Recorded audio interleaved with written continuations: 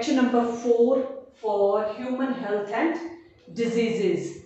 And in the previous, that is in part number 3, we are already discussed the various diseases that are caused by the protozoans, and we are completed all the diseases that are caused by the protozoans. And after the completion of the diseases that are caused by the protozoans, the second type of the communicable diseases that are caused by the bacteria. Various diseases that are caused by bacteria are: number 1, typhoid; number 2, pneumonia; number 3, cholera; number 4, tuberculosis; number 5, tetanus; number 6, plague; number 7, pertussis; number 8, diphtheria, and the last one is the meningitis. तो इन सभी diseases को हम एक एक करके detail में explain करेंगे और हर एक डिजीज का कॉजेटिव एजेंट क्या है, मोड ऑफ इन्फेक्शन क्या है, मोड ऑफ ट्रीटमेंट क्या है, साइंस एंड सिम्टम्स क्या है, उनका कंट्रोल कैसे है। तो ये सारी चीजें जो है वो हम स्टेप बाय स्टेप एक एक डिजीज में डिटेल में एक्सप्लेन करेंगे। तो सबसे पहले हम शुरुआत करते हैं communicable diseases की, that are caused, the second type of the diseases that are caused by the bacteria, and the number 1 disease that is caused by the bacteria is the typhoid. Typhoid को हम enteric और intestinal fever भी बोलते हैं. That means typhoid is also known as enteric fever or intestinal fever. Next, the causative agent of the typhoid is Salmonella typhi. The causative agent of the typhoid is Salmonella typhi, and it is important क्योंकि हमें ये पता होना चाहिए कि कौन सा disease जो है उसका कॉजेटिव एजेंट क्या है, और वो डिजीज आइदर कैटेगराइज जो है वो बैक्टीरियल डिजीज है या प्रोटोजोन डिजीज है या वायरस डिजीज है। फिलहाल तो अभी हम पढ़ रहे हैं तो हमें ऑटोमेटिकली वी कैन कंक्लूड या we can include come out from the conclusion that these are the diseases that are caused by the bacteria. पर आपको एग्जामिनेशन पॉइंट ऑफ व्यू से जो है वो आपको ये पता होना चाहिए कि कौन सा डिजीज जो है वो किसके द्वारा वो कॉज्ड होता है, उसका पॉजिटिव एजेंट क्या है। इसमें हमारा केस आएगा टाइफाइड में, that is the typhoid Mary, and it is a classic case in the medicine. Typhoid Mary जो है ये क्लासिक केस है मेडिसिन के केस में। तो टाइफाइड मैरी जो थी, that means Mary melon, her name was Mary Mellon, and Mary Mellon was a cook by the profession. Mary Mellon जो थी, that is she is cook by the profession and was a typhoid carrier, और वो एक typhoid career थी। Typhoid career एक ऐसा disease है जिसमें कि जो पेशेंट उस डिजीज से सफर कर रहा होता है वो कैरियर होता है, पर उसमें जो होते हैं उस बीमारी के लक्षण जो होते हैं वो नजर नहीं आते हैं, पर वो पर्सन जो होता है वो उसके थ्रू जो उसका टाइफाइड कैरियर होता है वो पर्सन टू पर्सन जो होता है वो ट्रांसफर होता जाता है। तो वही सेम केस जो वो मैरी मेलन के साथ हुआ। तो मैरी मेलन जो थी वो एक कुक थी बाय प्रोफेशन से, और वो एक रेस्टोरेंट में काम करती थी, और वो एक टाइफाइड कैरियर होने की वजह से जो वो खाना बनाती थी और वो खाना कई लोगों ने खाया, और उस खाने को खाने के बाद जो थे वो ज्यादातर लोग जो थे वो बीमार होने लगे।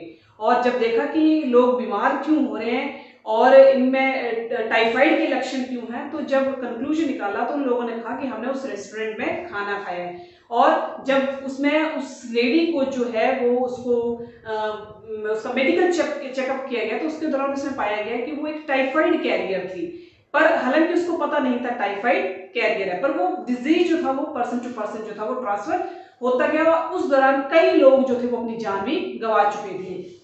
And she continued to spread typhoid, वो लगातार टाइफाइड जो थी वो स्प्रेड करती रही फॉर सेवरल इयर्स, कई सालों तक वो टाइफाइड स्प्रेड करती रही। किसके थ्रू स्प्रेड करती रही? Through the food she prepared, जो वो खाना बनाती थी उसके थ्रू जो था वो टाइफाइड कैरियर जो था वो ट्रांसफर होता रहा। Next, science and symptoms of the typhoid. There is a high fever and the pulse rate is low.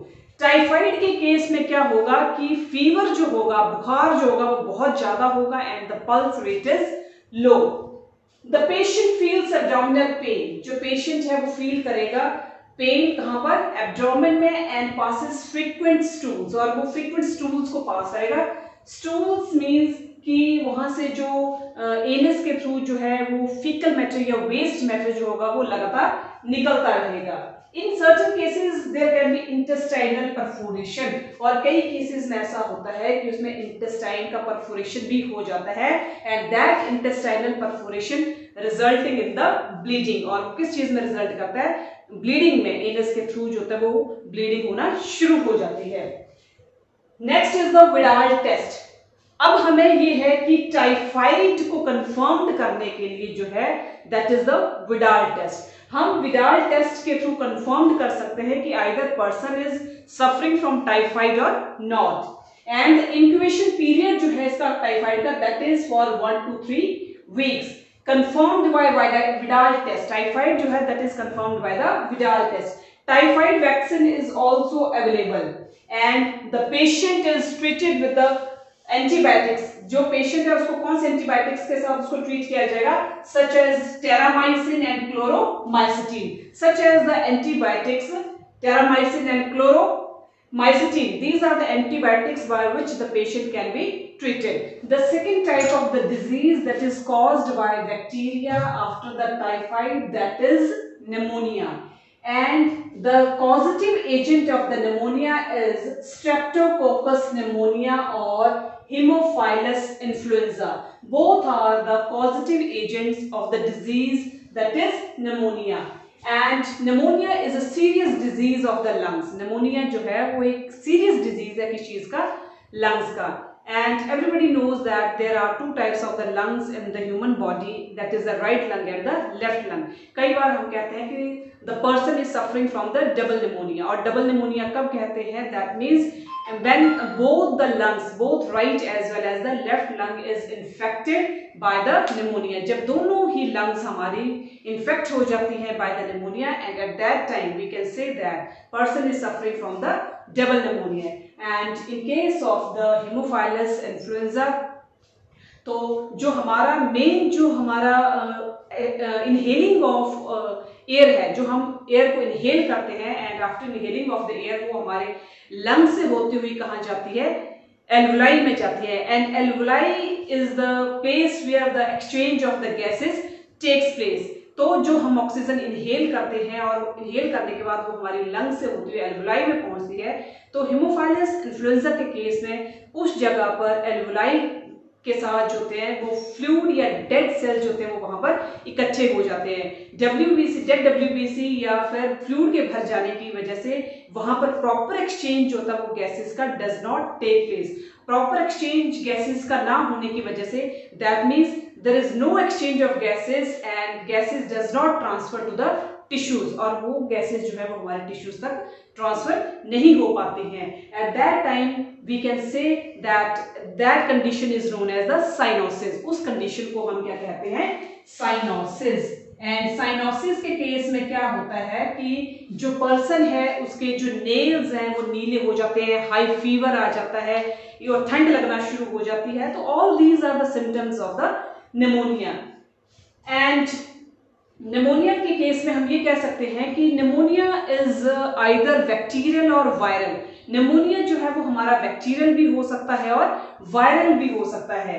And in case of bacterial के केस में जो है सिम्टम्स जो होंगे that is fever and cough, whereas in case of viral pneumonia के case में क्या होगा, running nose and breadth shortens. These are the symptoms of the bacterial or the viral pneumonia.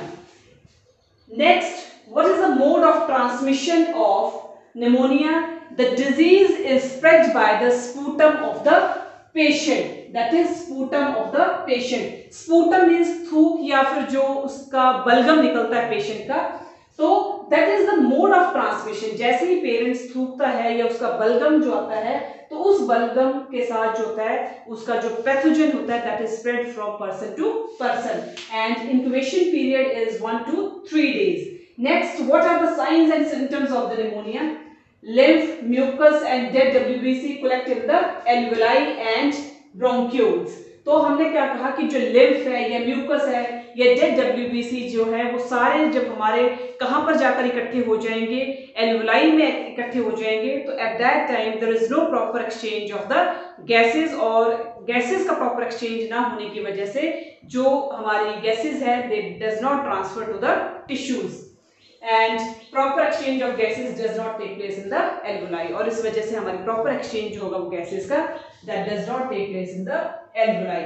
And after the completion of the pneumonia, the next disease that is caused by the bacteria, that is cholera. And cholera को हम हिंदी में हैजा भी बोलते हैं. And the causative agent of the cholera is Vibrio cholerae. The causative agent of the cholera is Vibrio cholerae. And after the causative agent, next is the mode of transmission. What is the mode of transmission of the cholera? Through fecal oral route. Robert Koch discovered cholera. Cholera is discovered by Robert Koch. तो cholera को किसने discover किया है? Robert Koch ने.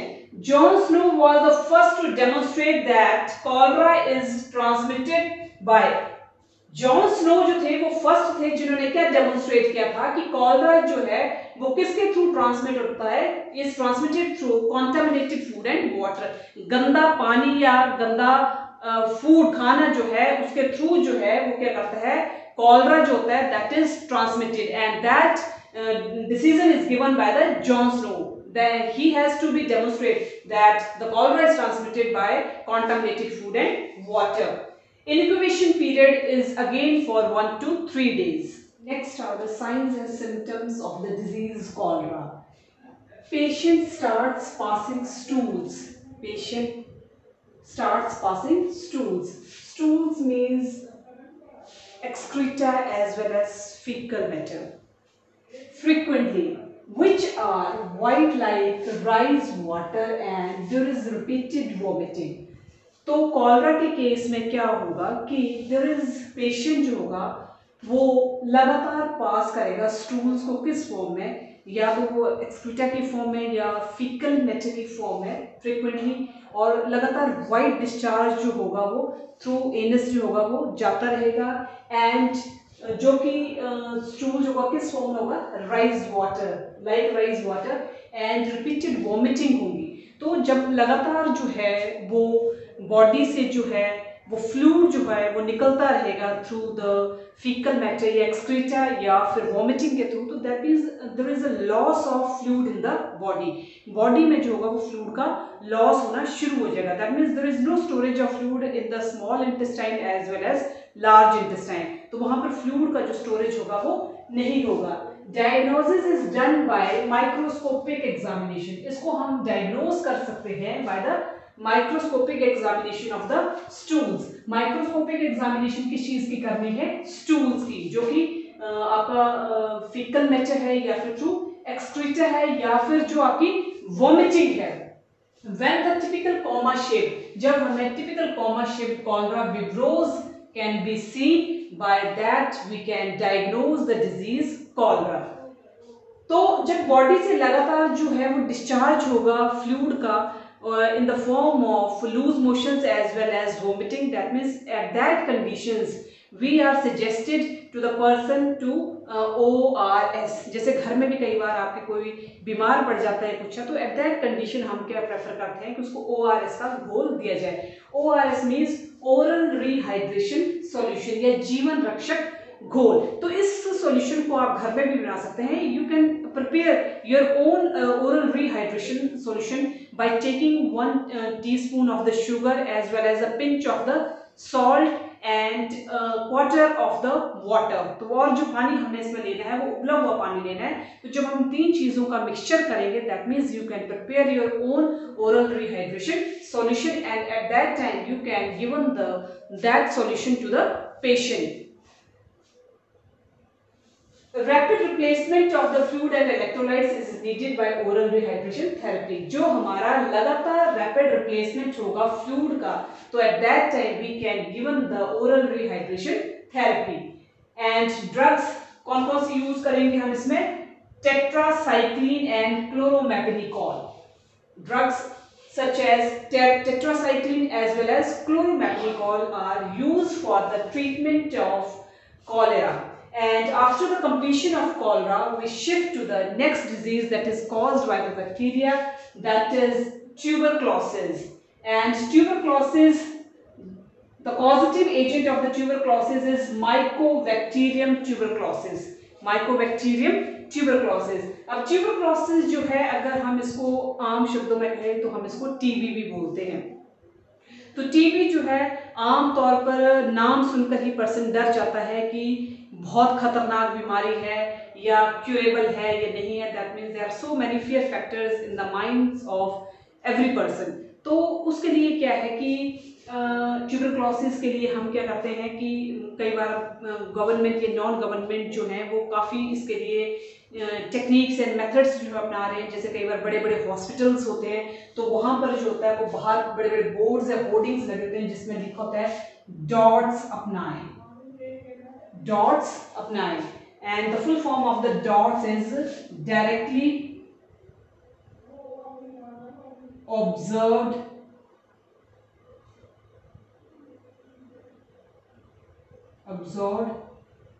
short treatment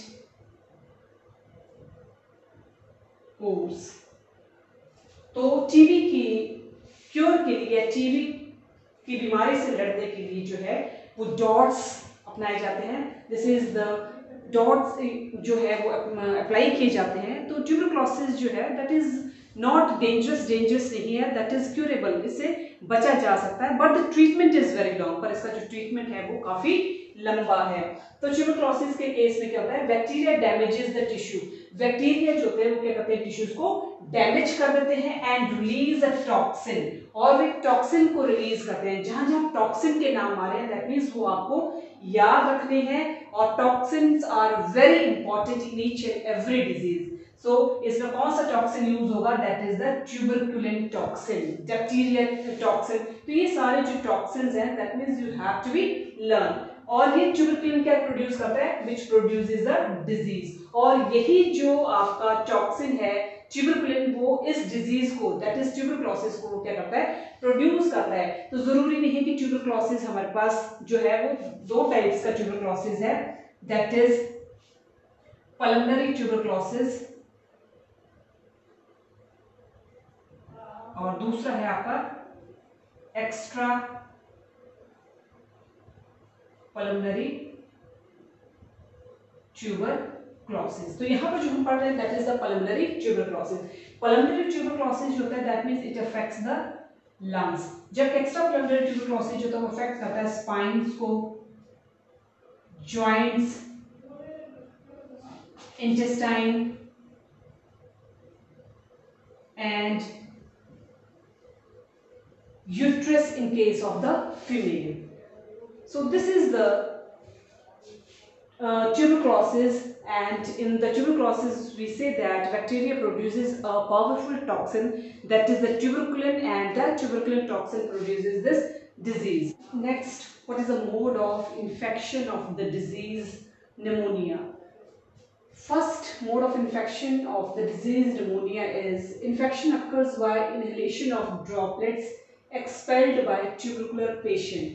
तो जो infection है वो किसके द्वारा अकर करता है, inhalation of droplets that is expelled by the tubercular patient. कोई मतलब ट्यूबरक्लोसिस से ग्रस्त पीड़ित पेशेंट है और जब वो किसी एक हेल्दी पर्सन के कांटेक्ट में आता है और उससे बात करता है तो उसके थ्रू जो उसके जो पैथोजेंस जो हैं वो निकलते हैं, और वो दूसरा जो हेल्दी पर्सन होता है जब वो उसको इनहेल करता है तो वो इनहेलिंग के थ्रू या फिर माउथ के थ्रू उसके पैथोजेंस जो होते हैं इन्फेक्टेड पर्सन के वो हेल्दी पर्सन की बॉडी में एंटर कर जाते हैं। Consumption of food and drinks, consumption of food and drinks contaminated with bacteria, जो भी हमारे फूड्स एंड ड्रिंक्स जो कंजप्शंस है that is they are contaminated with bacteria. किस चीज के contaminated होते हैं, with bacteria of the tuberculosis. Tuberculosis milk from a tubercular animal. तो यहाँ पर जो है consumption of food and drinks जो है that is contaminated with the bacteria of tuberculosis, especially tuberculosis milk of the tubercular animals. कई बार ऐसा होता है कि जो हमारे डोमेस्टिक एनिमल्स होते हैं such as cow, goats, buffaloes या फिर कैमल्स हैं, तो जब पर्सन जो होता है, जब उनका दूध जो है जिस टाइम वो निकालते हैं, तो एट दैट टाइम कई बार क्या होता है कि गांव वगैरह में क्या एक हैबिट होती है कि जब वो दूध निकालते हैं तो उस टाइम कच्चे दूध को पी जाते हैं, but that is very dangerous to their health and they have to take a dangerous step regarding the health, क्योंकि जिस टाइम वो उस कच्चे दूध को पीते हैं that means that milk contains the tubercular bacteria, उसमें जो होता है ट्यूबरकुलर बैक्टीरिया होता है जो उसके थ्रू जो होता है वो बॉडी में ट्रांसफर कर जाता है। तो दैट मीन्स हमें जो दूध पीना है, first of all we have to boil that milk and boil करने के बाद उसको ठंडा करने के बाद हमें पीना चाहिए। That means that is very preferable step regarding the health. Next, what are the signs and symptoms of the disease tuberculosis, and especially the signs and symptoms of the disease that is the pulmonary tuberculosis. Symptoms of the pulmonary tuberculosis, जो symptoms हैं pulmonary tuberculosis के, that are fever होगा, cough, blood containing sputum, जो थूक निकलेगा या जो उसका बलगम निकलेगा, that means that contains the blood. Pain in the chest, छाती में दर्द होगी, loss of weight, बॉडी के वेट का लॉस होना शुरू हो जाएगा, एक्सेसिव फटीग होगी, ज़रूरत से ज़्यादा थकावट रहेगी, slight increase in the body temperature, और बॉडी के टेम्परेचर में जो होगा वो इंक्रीज होना शुरू हो जाएगा, जैसे 99.9 है, 100 डिग्री है, तो that means there is a slight increase in the body temperature specially in the evening, क्योंकि उसमें टाइम क्या होता है कि जब टेम्परेचर आता है, तो अगर इवनिंग के समय टेम्परेचर आ रहा है, दैट मीन्स नेक्स्ट डे उसी टाइम दोबारा उसी समय पर जो होगा वो टेम्परेचर आएगा। Hoarseness of the throat, night sweating, रात के समय पसीना आएगा, and rapid pulse, और जो पल्स रेट है वो भी बढ़ना शुरू हो जाएगा। Next, what are the prevention and treatment? तो tuberculosis ऐसा नहीं है कि dangerous disease है, that is curable, उसको क्योर किया जा सकता है, and we have to use a different steps for the treatment and for the prevention of the tuberculosis. Diagnosis of tuberculosis is done by Montague's test. Mantoux test से हम उसको diagnose कर सकते हैं। बीसीजी वैक्सीन जो है gives protection against the tuberculosis, जो BCG के वैक्सीन है that means they have to be given the protection against the tuberculosis. While कफ, जब हम कफ करते हैं या खांसते हैं तो खांसते वक्त जो है स्पेशली मुंह के आगे जो है वो एक हैंडकरचीफ जो है वो रखना चाहिए, जिससे कि उसके पैथोजेंस जो हैं वो हवा में ना फैलें या किसी दूसरे पर्सन को ना इंजेक्ट करें। ट्यूबरक्लोसिस इज क्यूरेबल, ट्यूबरक्लोसिस को क्योर किया जा सकता है, कैसे? Bye ionised streptomycin drugs are used, उसके लिए हम स्ट्रेप्टोमाइसिन ड्रग्स का यूज कर ट्यूबरक्लोसिस के डिजीज को क्योर कर सकते हैं। Next disease that is caused by bacteria is tetanus, and the positive agent of the tetanus is Clostridium tetani, that is Clostridium tetani. This is the positive agent of the disease that is tetanus, and tetanus is also called as the lockjaw. This is also called as lockjaw disease or धनुस्तंभ in Hindi, मतलब इसको हम lockjaw disease भी बोलते हैं और धनुस्तंभ in Hindi. Pathogen lives in the intestine of many domestic animals.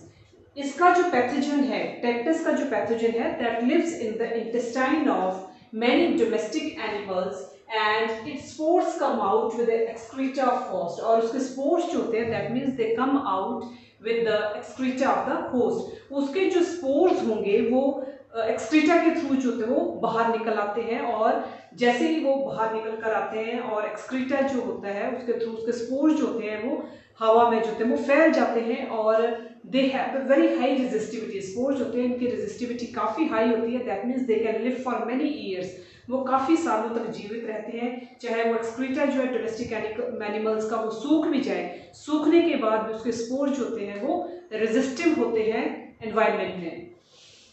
Spores are highly resistant, spores होते हैं वो हाईली रेजिस्टेंट होते हैं and can survive for many years.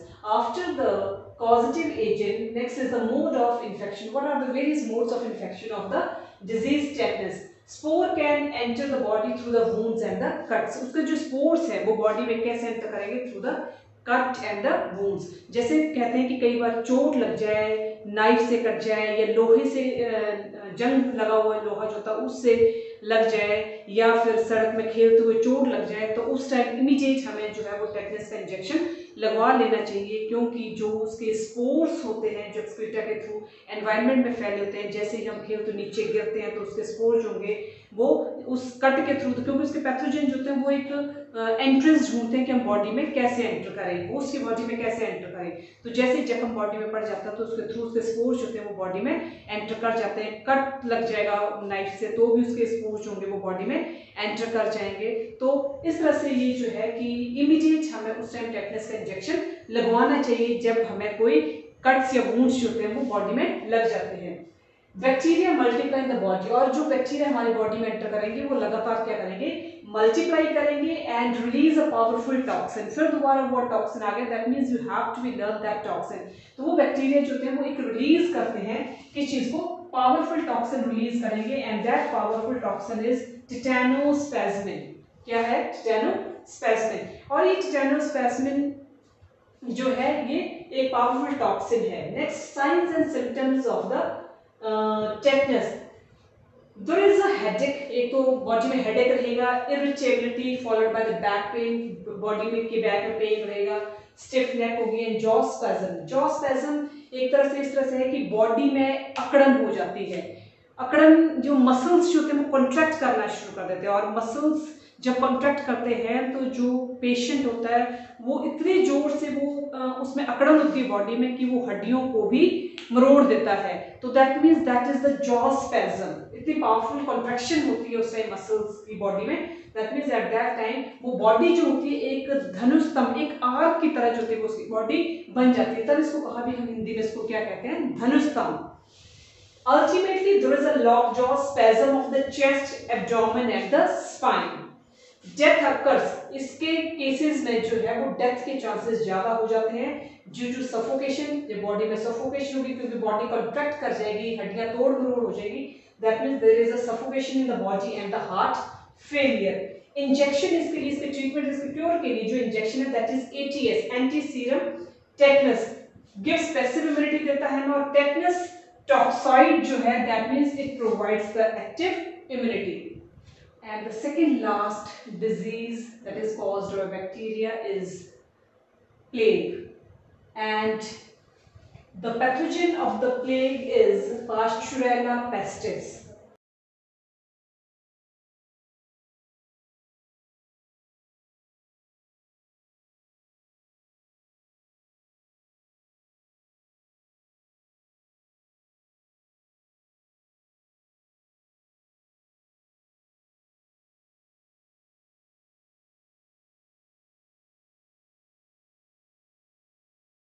The pathogen of plague is Pasteurella pestis. It is also called black death. इसको हम black death भी बोलते हैं। It is a disease of rodents. Especially जो plague है वो किस चीज का disease है, rodents का disease है, and after that it affects the humans. और उसके बाद क्या करते हैं ये, it affects the humans. Wild rat Tetera indica. Wild rat कौन सा, Tetera indica. It is the reservoir of the disease plague. It is spread by the rat flea. किसके थ्रू स्प्रेड होता है ये, rat flea जो है Xenoxyla chopsis, इसके through जो होता है ये स्प्रेड होता है disease that is the plague. And plague is further of three types: bubonic plague, septicemic plague and pneumonic plague. Bubonic plague, it affects the lymph nodes. Septicemic plague, it affects the, it causes the blood poisoning.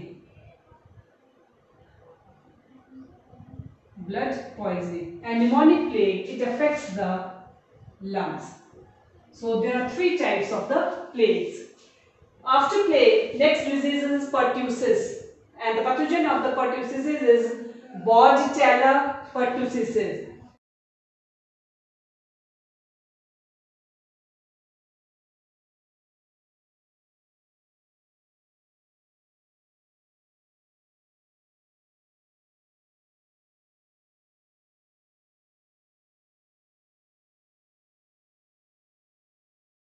It is also called whooping cough. इसको हम whooping cough भी बोलते हैं या फिर काली खांसी Hindi. It affects upper part of the respiratory tract.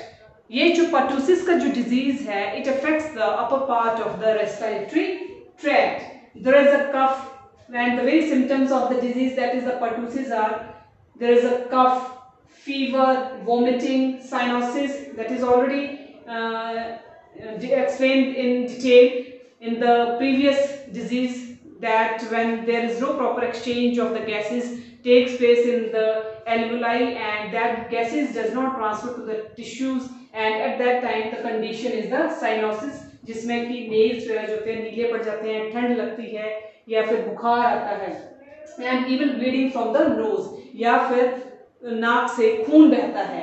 And vaccination is available. इस pertussis disease की जो है वैक्सीनेशन अवेलेबल है, और किस फॉर्म में है? DPT, that is diphtheria pertussis tetanus, and after pertussis there is the next disease that is the diphtheria. इसको हम गलघोटू भी बोलते हैं हिंदी में, and it is also called as गलघोटू इन Hindi.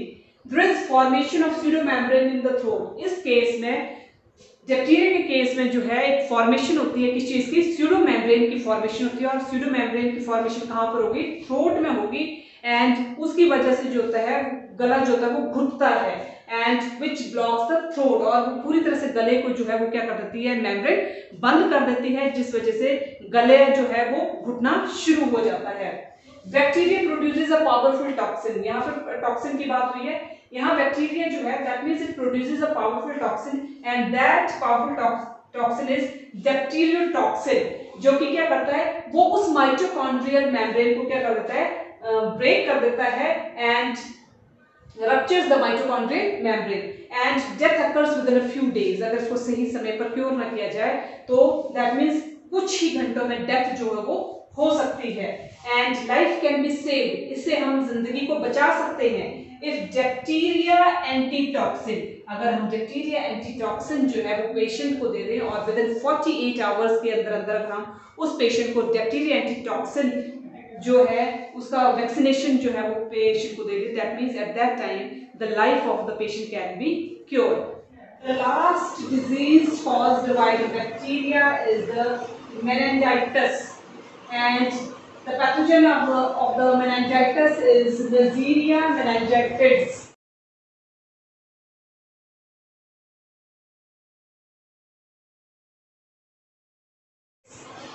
There is inflammation of meninges of the brain। यहाँ पर जो है inflammation होता है किस चीज का? Meninges of the brain, and the various symptoms of the disease, that is the meningitis, are headache, stiffness of the neck, and the vomiting. So this is all about the communicable diseases that are caused by the bacteria, and we have to discuss the 9 diseases that are caused by the bacteria, and the next diseases that are caused by the viruses. So I hope you will understand all the concepts very clearly। आपको जो समझाए हुए concepts हैं वो पूरी तरह से समझ आ गए होंगे, पर उसके लिए क्या है कि थोड़ा सा आपको जो है वो एक बार कंसेप्ट्स को फिर दोबारा से रिमाइंड करना है, गो थ्रू करना है,